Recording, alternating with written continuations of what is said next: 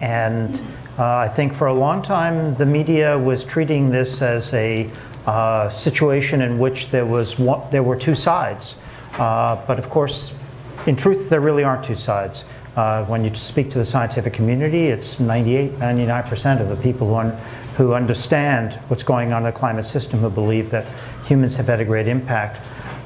There was a period in the late, just before 2010, 2012, when in fact it became almost a boring piece of information, certainly in parts of this country, for the media to deal with it.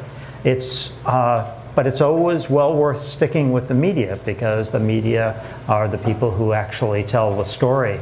And I think it's changing dramatically now. And one example of this is actually having all of you here. There's a tremendous groundswell in this country, in particular in places like Maine, where we are so dependent on our natural environment, to understand what's going on and to try and affect change and ideally vote in the right direction. And this is where the media becomes extremely powerful. And they've done a phenomenal job in many ways. I think that the only negative part of the media is the fact that they haven't provided the full dimension. And I'll go back to this idea that people, I think, are concerned about two primary things. After you think about your family situation, you're concerned with your health and your wealth. And those are the two things that are greatly impacted by climate change. Wealth, it turns out that the average Mainer spends more than 10% of their salary on energy. And that's much more than they should have to spend, and there are simple ways to deal with that. It turns out that our health is impacted, and I already gave some examples there. And it's really encouraging to see not only grassroots organizations talking about this, but to see the media actually beginning to talk about this. And the reports that are coming out from the federal government are talking not just about the fact that it'll be warmer, because you can make the case that for some places warmer is better.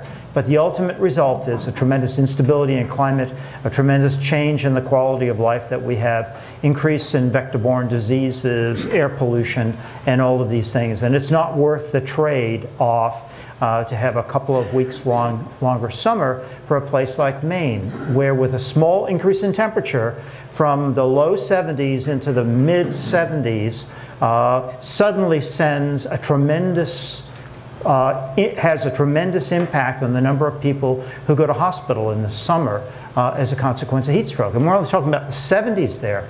The work that Sean and I have done demonstrates that in the next couple of decades, we will in fact experience many more days in the 90s.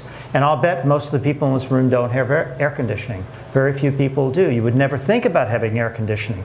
But as of the last 2 summers, everybody would like to have air conditioning, because we have had a few days in the 90s. And it's been the evenings that have been the worst.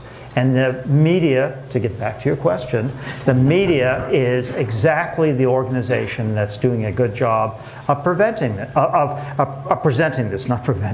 presenting this on a day-to-day basis. And you know, you might say, well, everybody's blaming everything on the climate. Well, guess what? The weather and the climate is probably the greatest security issue that we currently face. It is the reason that underpins the Somalian pirates. They could no longer be farmers. It has some impact on underpinning the Arab Spring, and you go on and on and on. And if we lived in the Arctic, we would truly understand how much our lives can change. And that isn't to say that our lives will change as much as it has in the Arctic. But we need the media to tell us about these things, to travel around the world and give us these examples. So, thank you.